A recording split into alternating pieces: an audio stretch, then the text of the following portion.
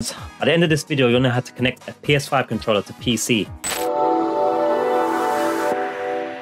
One of the questions you might be asking in this video is, why would you want to do this? Why would you want to connect a PlayStation 5 controller DualSense to your PC? Awesome tech, and it adds to the immersion of gameplay, so you can have your triggers here resisting your input because the trigger's locked. Maybe you've run out of ammo, or the gun's old and rusty and it has some kind of triggering issues. Games that are currently out that support it, as well as future games that will come on PC, probably like Returnal and what have you, that does use the multi-trigger method, for instance. Aside from that, it feels nice. It's practically like an Xbox controller, and you should definitely check out my PC review for PlayStation 5 controller as well. Plug allows you to also play the experiences on your PC with a higher performance. Maybe you want higher frame rates or higher fidelity, higher ray tracing and what have you. So you don't have to have the limitations of a console and still have the feel of the PlayStation 5 experience.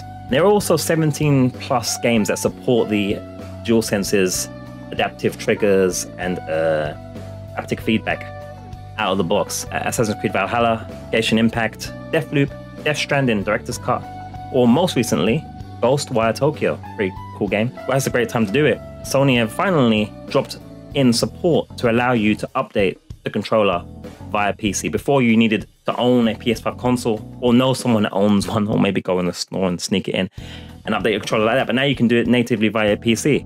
So that's all the reasons, that's the sell. Let's get into how to do it. We're going to start with wireless method. All right, guys, so let me show you how to connect your PlayStation 5 controller to your PC wirelessly first. So I'm going to be using a dongle here. You can get one on Amazon, super cheap. You probably have it internally on your computer already. Put it into the USB slot here, like so, and then you can hear the Windows sound when it activates. There we go. And you can see, for me, it's already on. If it's off perchance though, right here where it says Bluetooth, you just want to tap that to on, like so. Or, alternatively, get my camera out of the way, you can go to the Notifications and Actions Center here. It's got this kind of cool speech bubble thing. Should be the same if you're on Windows 11 roughly, and just hit Bluetooth, and it'll be on. Okay, that first step is done. Now what we need to do is actually connect the controller. So, bring me back up, and let me pause and position this camera in a more appropriate place so I can get the finger positions right. All right, that should be perfect. So we're going to go to Add Bluetooth or Other Device here, like so. Click that. Then we're going to click Bluetooth as our first option. It might work if you click Xbox controllers with a wireless adapter and so forth, but we'll just go Bluetooth. I think that works fine. And then once that is active and it's waiting, it's looking for devices and so forth now, then what you want to do is, our second cam here, hold down the PlayStation button and the share button. Looks like a flashlight almost. So hold this one down, this one at the same time, until the controller starts flashing a certain way, which it's doing now. And you'll see here, in my one it says wireless controller. Your one might say DualSense or something similar. So just select that, connected, ready to go, easy. Now, for the receipt, let's pause again. Now we're back, guys, and I'm going to show you that it's working. As I said, the receipt here, you can see I'm in Far Cry 6. You can see the full controller scheme is showing you the PlayStation 5 DualSense. That's all good and that's fine. Now what I'm going to also show you is that it might not be working, but not because of the wireless method or anything like that. But we'll see. Here, let me just show you guys something. I'm going to fire. At the moment, there is no vibration. I'll put it real close to the mic. You can see there's no vibration going on here. And the trigger is just pulling nice and easy and fully. You can see it's working, obviously. Right, no wires. I'm now going to show you the hack, the fix, how to fix this problem. So let me take another pause. Actually, let's do a cut. And we'll show you how to fix this problem and get the vibrations and so forth working and all the features, and not just the basic actions going. This is going to be combined with the actual wired method of connecting the PlayStation 5 controller. So I'm going to show you how to connect PlayStation 5 controller to the PC with a wired USB-C cable. And through that, I will show you how to fix the problem we had with Far Cry 6, despite working, not working in terms of vibration, adaptive triggers and so forth. So first things first, go to the old view here. You want a USB-C cable, you can get this off of Amazon or other good brands and retail places. And it's just a basic USB-C cable. This one is, what is that? Nakusha. So obviously a well-known brand. To get into the end of the USB-C input on the PlayStation 5 controller. And then that's your PC. USB 2 or 3 is all fine as well. What slot am I going to use here? I've got any slots available. I'll see if I can stick in here because I've got a lot of things running power wires that might cause some issue. We'll see. I'll stick it in there. I'll turn it on. And we'll see it says SETUP wireless controller. You can see here it's still connected. Controller, it's just come up there, wires free, good to go. So now we're using a cable, and you can see that the light here has become red. What we're going to also need to do, if you have this open like I had previous, just close it. Close that. And we're going to go into settings here. Now at this point, this is you're already connected to your PlayStation 5 controllers to PC. Done and dusted. But if you end up having that problem that we had while testing with the wireless controller, you can see here already. This is interesting. So if you see here in my settings, you see it says speakers, wireless controller. This is something that happens when you connect it to Windows and you want to kind of change it so that it is whatever audio device you're using. In my case, it was the headphones Elgato Wave 3. And we'll take off this, it's just not muted there, that's fine. But what's interesting about that is that's what you need to be available. You need to have this in the output list. You need to have the wireless controller in the output list as the output device. Not set, but available to select, as you see here. Now, when that happens, what you need to do is open the sound control panel. This is the sound settings. Again, just type it in here, you'll have it.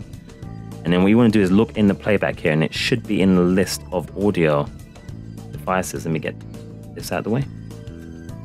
Should be in the list here. So I've got a whole bunch of Elgato Wave 3 stuff here. Don't worry about that. That's not going to be of concern for this.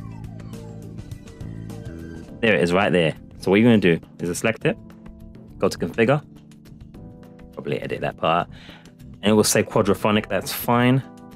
You'll hit next. And what you want to do is you want to tick front, left, and right. And then you have to tick surround speakers. Now, I don't know why this is a thing, but this is what fixes it in Far Cry games that have the problem where it's just operating as a normal controller with no vibration, no adaptive triggers, no special anything. So do that, select next, select finish, and that is the hack. That will fix the problem where there's some reason the audio is interfering with the operation of the PlayStation 5 controller in games like Far Cry 6. So what I'm going to do now is get us back in the game, and then you'll see the difference, hopefully. And we are back, guys. I'm in photo mode, so I press it. So now, everything's working. So I'll show you. There's a resistance on the trigger. As I push down, I'll try and illustrate there. It's not just going in normal. And the vibration, I'll pull it towards the mic and it might vibrate and pick up, even though I got anti-shock. You guys might pick that up in the mic compared to when we previously done the wireless version test. So everything's working now. The fix has worked. Let me see if my wireless input is working just as well. Live testing, taking risks. Let's see. And there we go. We're connected. Now let's see if the vibration, everything's working still. Interesting. So actually, with this game, I didn't know this is live. Vibration and the haptic feedback and everything, or haptic feedback and the triggers are not working because the fix somehow is interfacing with the audio. So it might not be a problem for you. You might be able to go into Far Cry, and it's only Far Cry 6 I've had this problem with. All the other 16 plus games work fine. But if you had this problem with Far Cry 6 or Ubisoft games, you'd have to play via the wire to fix the problem. As you can see now, there's no vibration here as I fire at the thing here. Touchpad's working and everything, but the vibration's gone. Connect it via the wire, and everything's working again, including the vibration straight to the mic. It's very strange, but yeah. Let's move on as I get butchered by freaking pigs that don't like me doing tutorial videos apparently. But the Steam portion where we're talking about the controller settings here, do not use PlayStation configuration support unless you need to for a very specific game, because in games like Deathloop, the adaptive triggers don't work and it just treats it like it's an Xbox controller.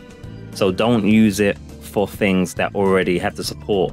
Okay guys, now we're gonna, after that shock revelation that the fix only works Far Cry 6 when you're connected via the wired connection, we're now gonna show you how to set up the PlayStation 5 controller for Steam.